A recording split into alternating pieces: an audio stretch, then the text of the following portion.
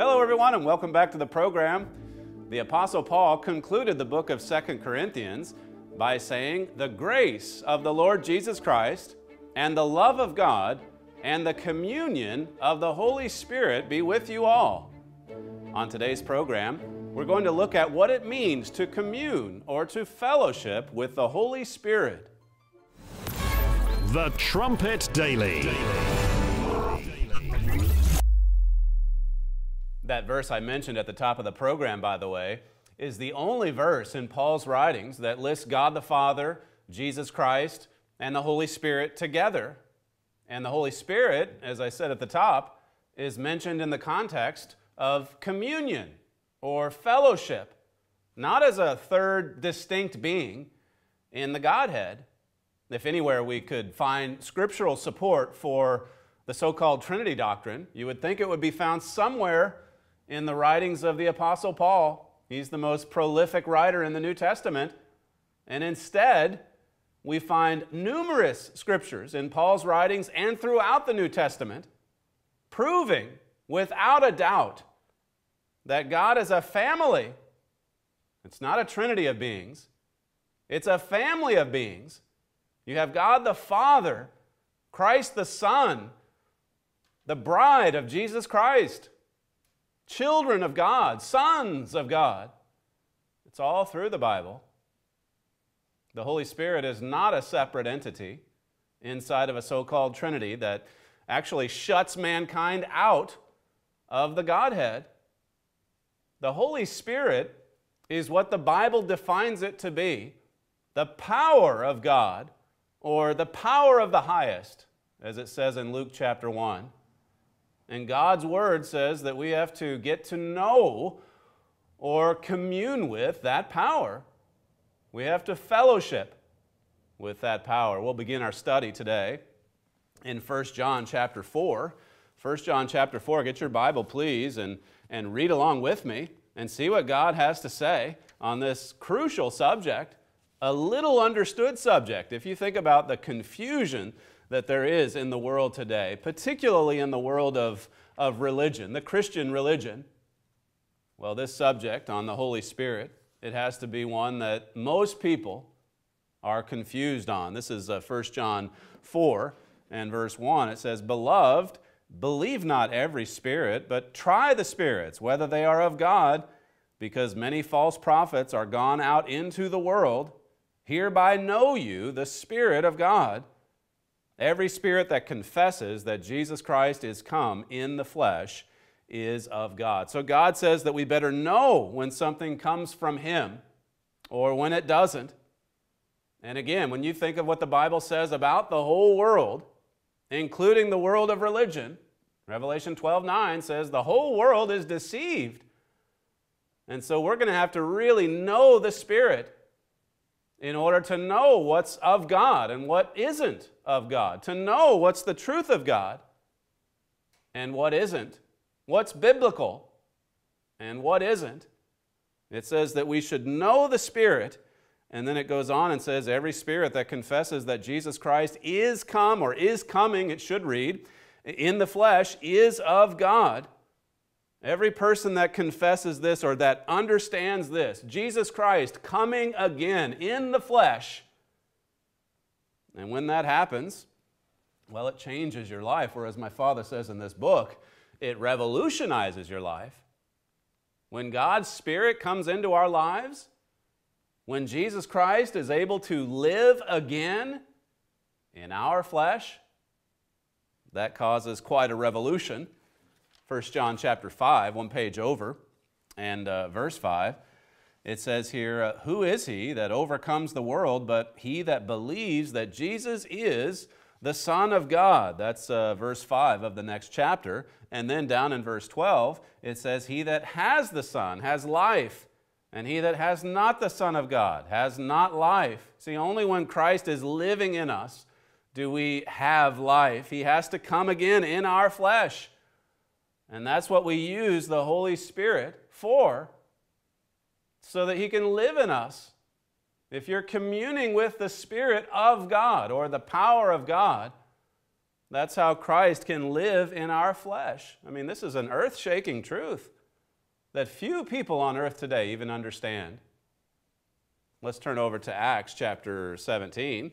Acts 17, and we'll look at verse 27. Notice, in your own Bible, get your Bible and read along. These are fundamental scriptures. And in fact, let me just give you a quote first from Herbert Armstrong. This is from his book, Which Day is the Christian Sabbath, where he says, Jesus Christ rose from the dead. Jesus Christ lives today. Okay, we know about the death of Christ. We know about the resurrection. But how many know about Jesus Christ as the living Christ and what he's been doing since that resurrection? He's alive. And Mr. Armstrong says, why then is Christ pictured either as a helpless babe in his mother's arms, glorifying the mother even ahead of Christ? That's what you see pictured during the time of Christmas, which is not in the Bible. I just have to tell you the truth on that. It's not in the Bible. Nowhere does the Bible command us to observe Christmas. And it says here, why then do people picture him as a helpless babe or else hanging dead on a cross? Jesus Christ is alive today. For more than 1900 years, he has been the living head and high priest of the true church, which he built. He is alive. The Bible says he's the head of the church. It says he serves as our high priest, our advocate. And so he's active. He's alive. We can go to the Father in our prayers through Jesus Christ.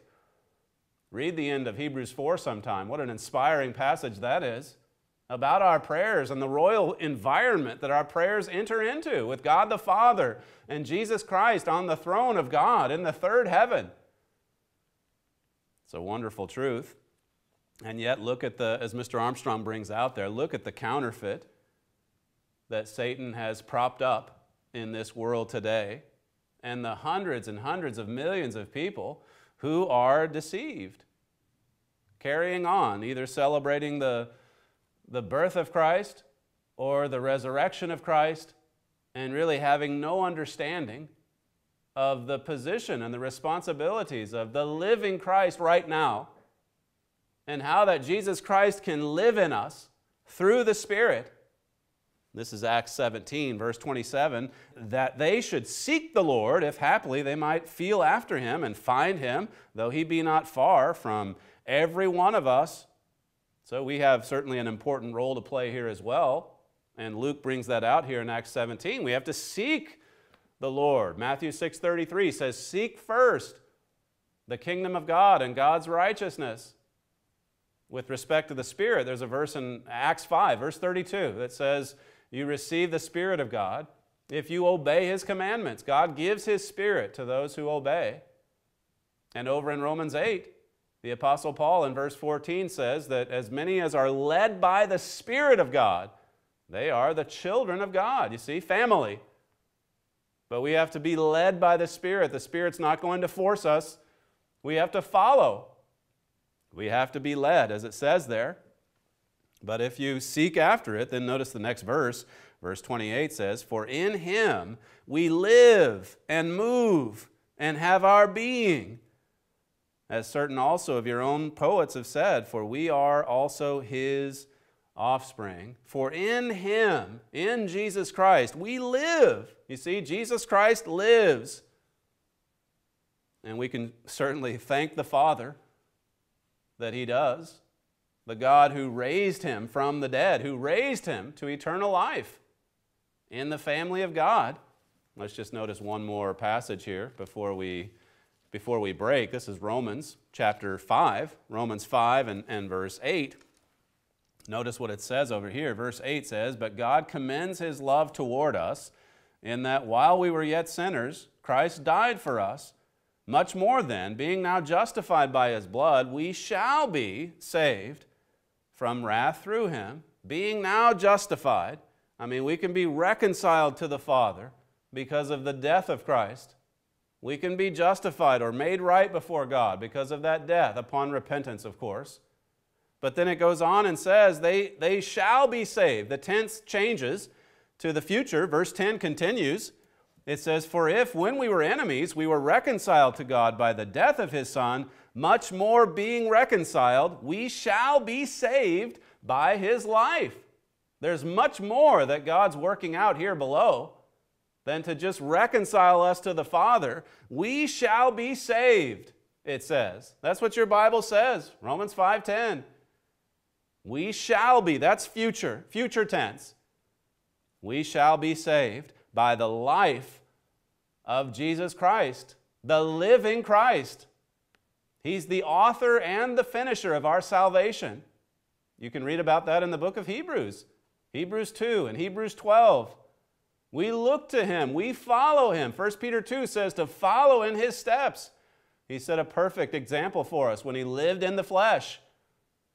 And now He lives today in spirit, this great, majestic spirit being at the right hand of God. And that being can actually live in the life of a true Christian who understands these truths, who's come to God in repentance and faith, who's been baptized and received the Holy Spirit. Well, there's much more that we can get into with respect to this study. But for now, let me just refer you again to the last hour. This is by my father, Gerald Fleury. There's a chapter in here, chapter 2, how Christ is coming again in the flesh. Christ coming in the flesh, just like we read about over in 1 John 4. This chapter, along with all the rest in this book, I think it's 120 pages or so, but a fantastic study. If you're looking to get into, in particular, the epistles of John, they're at the end of the New Testament.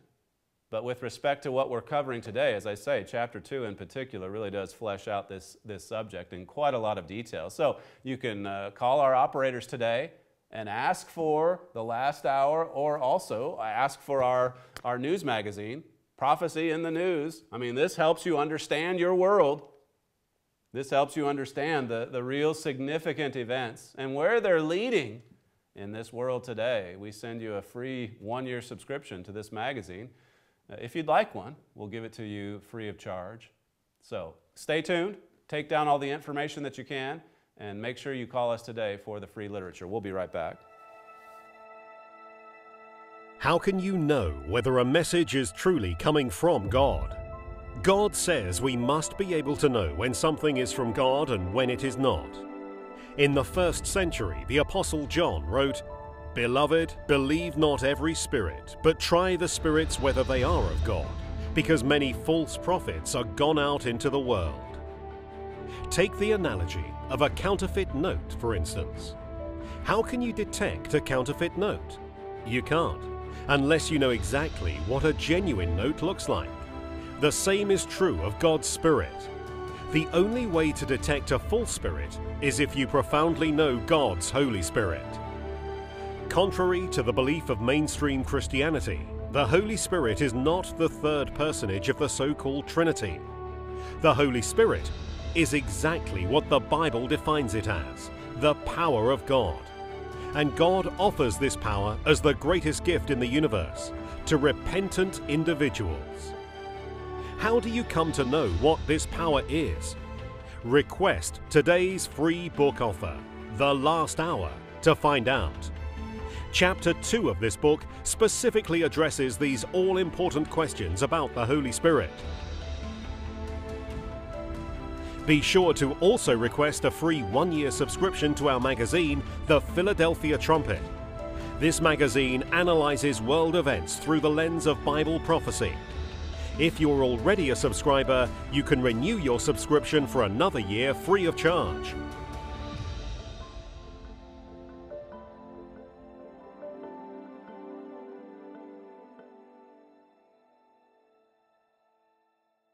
In his autobiography, Herbert W. Armstrong reflected on the small beginning of God's work way back in the 1930s.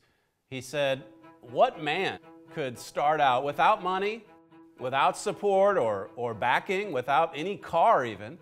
He had to walk or hitchhike back then. What man could start out with an unpopular message at that? a message that so many people in this world today are hostile toward.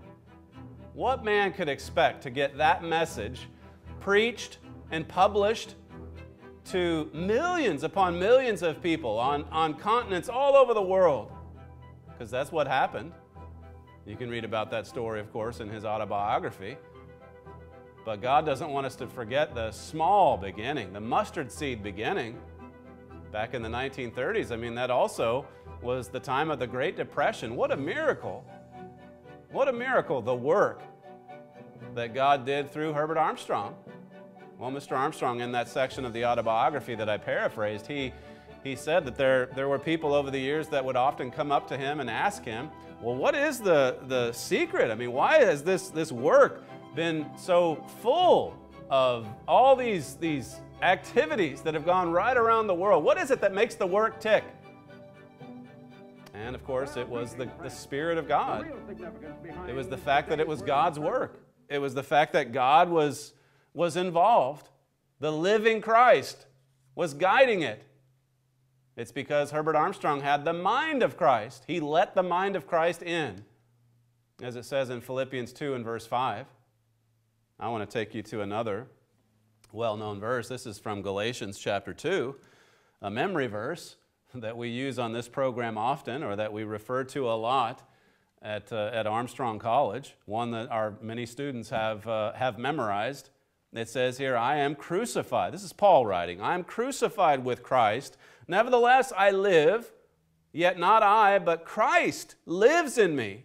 And the life which I now live in the flesh, I live by the faith of the Son of God, who loved me and gave himself for me. In the verse prior to this, Paul says that he lived unto God. How did he do that? How did he live or dedicate his life to God?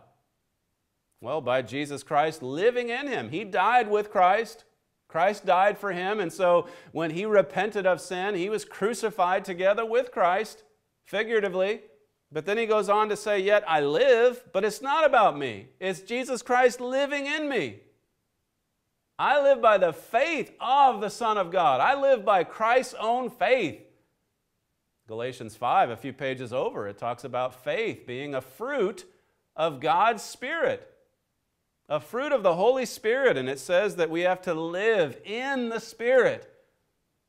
That's what it means to commune with the Spirit, or to get to know the Spirit, or to fellowship with the Spirit. Let's take you over to another epistle of Paul. This is Colossians chapter 1, verse 27. Paul says, to whom God would make known what is the riches of the glory of this mystery among the Gentiles, which is, what's the mystery that God was making known to the Gentiles through Paul and his teachings? Which is Christ in you, the hope, it says, of glory. That's the mystery.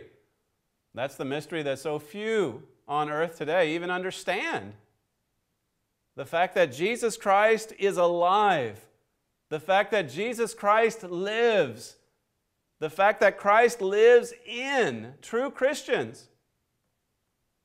Verse 28 continues and says, whom we preach, warning every man and teaching every man in all wisdom, that we may present every man perfect in Christ, Christ Jesus. It leads to perfection in Christ. Christ in you, you in Christ. Either way you look at it. Paul said in 2 Corinthians 12, I know a man in Christ. He was talking about himself. He lived in Christ. Well, we just read it here in Galatians 2 a moment ago. Yet I live, but it's not me. Christ lives in me. I mean, to the Apostle Paul, Jesus Christ was not a dead Savior, not at all. He didn't see Jesus Christ as a helpless little baby. He saw him as the living Christ. The Christ who empowered him. The Christ who made the work alive, who made that work during the 1930s with Mr. Armstrong, who made that work tick, who brought life to that work, who added so much. Let's look over at 2 Corinthians chapter 13 here. This is right at the end of Paul's second epistle to the brethren at Corinth. And he says in chapter 13, verse 3, since you seek a proof of Christ speaking in me, which to you word is not weak, but mighty in you. See, that's how we're strong spiritually. That's how we're able to do things like what Herbert Armstrong recorded in his autobiography. If God gets involved, if God is in it, if Jesus Christ lives in us, I mean, there's might, there's power there, not weakness, strength, real strength. It says in verse 4, for though he was crucified through weakness, yet he lives by the power of God. For we also are weak in him, but we shall live with him by the power of God toward you. See, that's how we are strong spiritually. If we're just left to ourselves, talk about weakness, we're nothing. We're nothing. And yet we can be filled with this kind of power. And Paul says in verse 5, here's another memory verse. It says, examine yourselves whether you be in the faith. Prove your own selves. Know you not your own selves how that Christ, Jesus Christ, is in you, except you be reprobates? You better put yourself to the test, Paul says. Don't you know that Jesus Christ dwells in us? And if he does, then we've got to constantly look at ourselves. We've got to constantly examine ourselves to see if we're passing the test.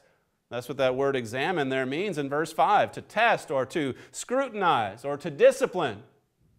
We've got to constantly be evaluating ourselves to see if we're in the faith, to see if Jesus Christ lives in you. Prove it. Prove it out. Prove it out. And you'll know by the fruits. Matthew 7 says to judge by fruits. Those fruits are listed off in Galatians 5, which I mentioned earlier. But you can see by the fruits that you're producing, if Christ really lives, if he's really living in you. Let's look at Acts here in conclusion.